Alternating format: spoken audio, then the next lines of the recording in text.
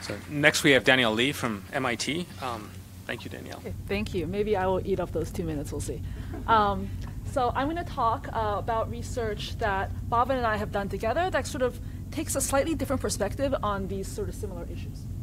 So first off, this is something that we know. When an NIH goes in front of Congress and they ask for money, they basically say, you should fund us because we're going to produce research that's going to lead to improvements in health. And then when we think about, what is it that leads to improvements in health, people think about things like the drugs that we take, medical devices that we put in our bodies, health behaviors that we have, like, washing our hands, so on and so forth. And so in order to sort of figure out what the returns on NIH money are, like, is this NIH funding worth it, we kind of have to sort of trace its impact into those specific things. And for a large class, sure. And for a large class of these things that lead to improvements in health, that stuff is brought to market by the private sector. And so what we're trying to do in this work is to assess the impact of NIH funding. We need to find a way to sort of trace that public sector money as it flows into the private sector. So we're going to try to do two things. The first is to develop some new ways, which Bhavin actually already talked a lot about, of sort of tracing how publicly funded knowledge ends up in the private sector. And the second thing is to kind of understand sort of a counterfactual. Like, what would happen if the NIH did not exist, that public sector funding didn't exist? What would happen then to those private sector products that may or may not draw on NIH funding? So just to start off with sort of the bottom line, the first is that we're going to find strong evidence of spillovers in the sense of NIH-funded stuff going into private sector funding. And this is, so Bhavin talked about kind of looking backwards. You take the drugs and we link them back to the NIH. Here what we're going to do is we're going to take the NIH grants and we're going to link them forward and see how many kind of drugs and patents we hit in that process.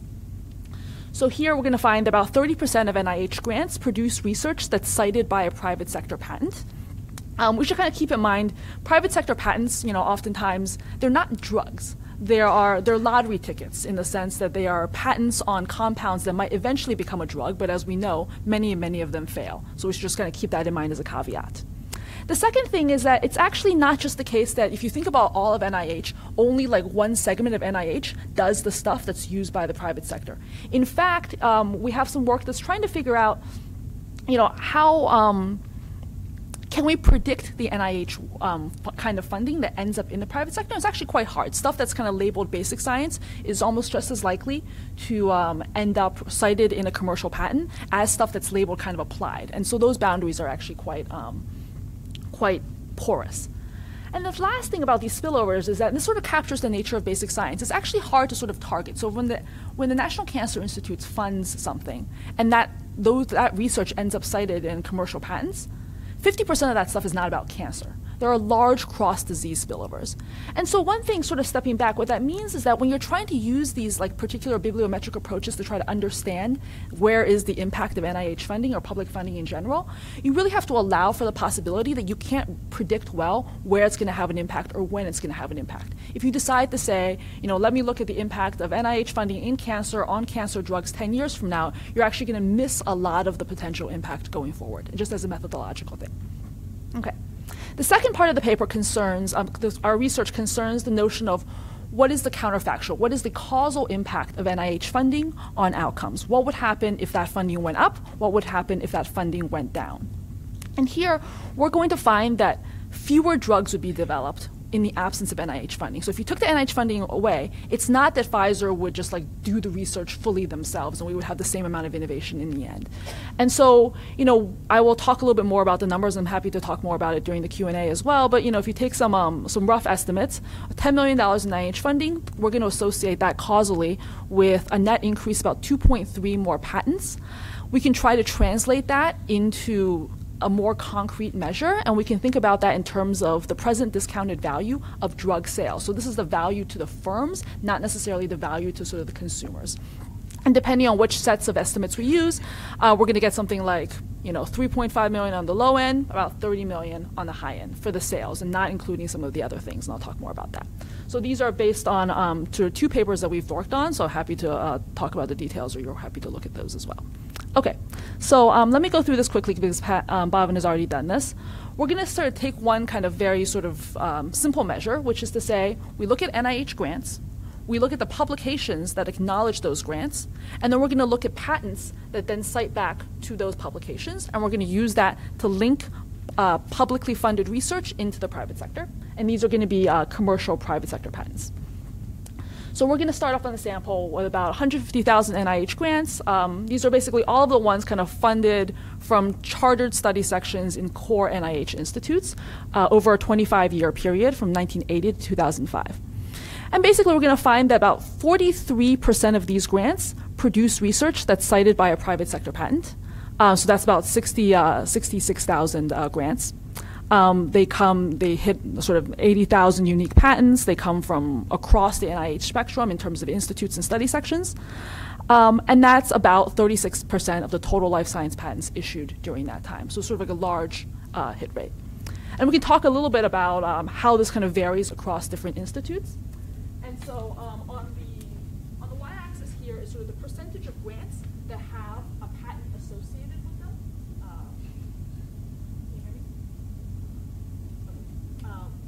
Can you hear me now? Okay. So, and on the x-axis here is sort of as time passes by.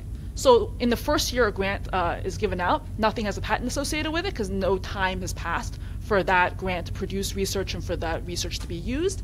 And then we kind of go 5 years out, 10 years out, 15 years out, so on and so forth. And we sort of see this variation by institute. So allergy and infectious disease, 60%, about 20 years out. Less so for mental health. This is not a description of whether or not these these institutes are effective or not. This is just like, I mean, this depends on our notion of, what we know about certain diseases at a certain point in time, but just to show that there's variance, and it's still quite high across all of the institutes.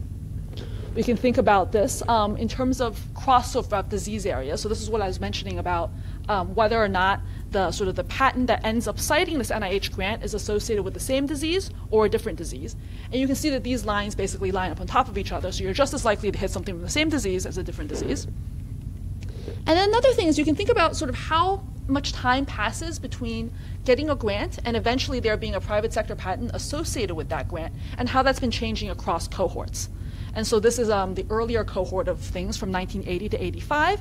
And you can see that as time goes on, that lag is actually getting smaller. So the time it takes for an NIH grant to be associated with patent is shortening over time. And that can reflect possibly that what's patentable is moving kind of upstream in terms of earlier stage things, NIH funding kind of moving further downstream into more translational work, or maybe perhaps more efficiency in doing translational work. But, I talked about these are patents, so patents are lottery tickets. And if we then associate, instead of not just any patent, patents associated with advanced stage drug candidates, so those who have hit phase 3 and beyond, or FDA-approved drugs, those numbers that were looking like 50, 60% have gone down now to something like 5%. And that's because very few patents end up being associated with NIH-funded drugs, Okay, so I want to talk a little bit now about how we think about the counterfactual. What would happen if the NIH decreased its budget or increased its budget? And part of talking about that is talking about kind of the notion of how we associate patents with the NIH. So I've just shown you things related to citation-linked patents, the explicit links. And these are going to have some advantages. And one of the key advantages is that in basic science or in fundamental science, you don't know where it's going to have its impact. And by using the bibliometric history, you can actually trace its impact regardless of where it has its impact. So if a grant gets funded in 1995 in cancer, it has an impact in 1996, you find that. If it has another impact in like 2005, you find that. If it happens in diabetes instead of cancer, you would find that in the record. However, it has several disadvantages. So the first is that there's just like underestimates in the sense that right now we're only counting you if you are a patent that cites an NIH-funded work. If you're a patent that cites another patent that cites an NIH-funded piece of work that is missed, a key part, I think, is actually just has to do with training. All of these scientists that work in pharma firms, they got their training off of NIH grants because their PI ran that lab out of that money. And all of those effects we're not sort of capturing in this. And that's potentially a huge part of how the NIH impacts the private sector through the training of staff scientists. But there's another key thing, which is that if we find that an increased NIH funding leads to more patenting by this measure, what I'm strictly showing is that if you fund the NIH more, there's going to be more patents that cite NIH-funded research. And that says NIH-funded research is commercially relevant, which is great. But it doesn't necessarily say that NIH funding leads there to be more innovation on net, because it could just be the case that this is research that firms were going to do anyway. NIH funds it, so just paying changes who pays for it, but doesn't change the total amount of drugs in the world. And so this notion of crowd out is something that we have to deal with in a different measure. Okay. So what we're going to do is we want to kind of ask the question, if you put more money into a given research area, does that increase the total amount of innovation, NIH funded or not, in that area? So if it's the case that we have crowd out, that this NIH funding just leads to a relabeling, then increases in NIH funding shouldn't increase the total amount of innovation in an area. It just increases the total proportion of that innovation that can be then cited back to the NIH. So what we're going to do instead is, we're going to try to find a way to link NIH funding to patents, not just the patents that cite NIH work, but to the entire universe of stuff in that area. And then we're going to ask, does NIH funding in an area increase the total amount of innovation in that area? So the way we're going to do this is we're going to use the notion of related publications. And so we're going to define a patent as in the same area as a source of NIH funding, if that patent is similar in a keyword sense to publications that are also directly funded by the NIH. And the way we're going to use that is we're going to use mesh keywords, which are quite detailed and which will think about similarities between topics.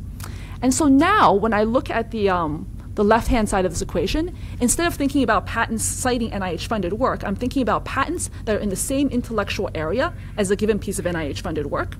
And we want to look at the relationship between those patents and the amount of NIH funding. And so we're just basically thinking about, what is the correlation between that. Ultimately, we're interested in the causal impact.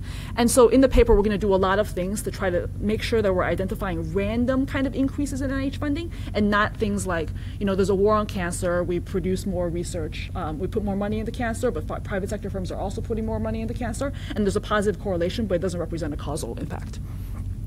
So what we're going to do basically is we're going to ask, is this coefficient positive in some sense? Does NIH funding lead to an increase in the total amount of innovation in that area? And so what we're going to do is we're going to do this and we're going to control for a whole bunch of stuff. And basically what that means is that we're going to try to take away the possibility that more money is going into breast cancer and more drugs are coming out in breast cancer, not because the money is leading to more drugs in breast cancer, but because that's an area in which there's a higher disease burden, everyone's investing more in it relative to other areas, for instance, like deafness, for instance, or you can think about our scientific understanding of different things are different. So we don't know that much about the genetics of schizophrenia yet, so therefore it's harder to sort of make those impacts come through. We control for a whole bunch of things, and so what we're trying to do is we're trying to isolate kind of the causal impact of NIH funding on total patenting in an area. And so when we run this, there's a whole bunch of where we're increasing controls. Coefficients stay kind of stable, and the way to interpret that is about $10 million of NIH funding leads to 3.3 more patents on net. So this is a total amount of innovation in that area. Economists are very concerned about causality, so we do a lot in the paper. It's about 100 pages, once you count the appendices, to isolate the causal impact. And so this estimate, this 2.3, is coming from a specification that's thinking about, in situations where an NIH area kind of randomly seems to get more money because of the pay line variation, what happens in that world. And so that estimate comes to 2.3. And now we want to understand how we're trying to change these into kind of dollar terms so that we can kind of tell policymakers a number that they can kind of put their grasp around. So there's a lot of different ways to do this. I'll illustrate one example. One of the things we do is these results they're all just counting patents, but we might want to count patents associated with advanced stage drugs or specific drugs. And so here what we say is that when we do that, we find that $10 million leads to 0.034 more patents associated with FDA-approved drugs. You tell that to a congressional staffer, they're not going to fund the NIH because 0.034 looks really low. It turns out there are about, on average, kind of 8 patents per FDA-approved drug. And so we say, maybe it contributes as 1/8. If that patent is fundamentally crucial, then we should count it as 1. There's lots of different ways to do this. And then we say, let's take a number for 3.47 present discount discounted value of sales. When you multiply these numbers by a number this big, suddenly everything gets large again. And so under this particular specification, you find that $10 million leads to $14.7 million in sales returns. Okay, let's see, 2 minutes. We can do this in a variety of ways. We can think about the number of how much NIH funding leads to advanced drug candidates, phase 3 and beyond, FDA-approved drugs, pre-approval patents, so the ones that are more likely to be related to the major kind of chemical compounds in the drug, so on and so forth. Each one of these estimates has an implied drug value associated with it, and this ranges from the smallest one is 3.5, and the largest one is about 30. Most of them are somewhere in like the 15 to 20 range. And so if you take that number seriously, it says that NIH funding pays for itself using drug sales alone. So this is not counting the training, this is not counting medical devices, this is not counting other ways of linking to drugs. And in particular, this is sort of sales referring to sort of private value to firms. We think about the social value to consumers. So, you know, when you take a Tylenol, a company gets money from you taking a Tylenol, but you also kind of get utility from the fact that you no longer have a headache. And generally, estimates of social value returns are higher than estimates of private value returns. It doesn't include benefits from devices and other products. Doesn't include benefits from changes in behavioral practice. So we learn that germs are bad, so we should wash our hands, and that saves lives. It's not counted there. But one other thing sort of to keep in mind is that these returns require a certain patience. It's hard to say I'm going to direct money into this area and get stuff like this, you know, 5 years out, 10 years out. As I showed you in the earlier graphs, I mean, this money kind of ends up in different disease areas. It ends up having impacts 3 years from now. Sometimes it has impacts 30 years from now. And so it's, you know, I think we have strong evidence that this money has real concrete impacts. But sort of the downside of that from a kind of a congressional perspective is that you can't ask for the specific return tomorrow. And the lags, in fact, can be quite long, so 5 to 15 years plus. Okay. Yeah, I think I have 15 seconds left, so I will stop. Yeah.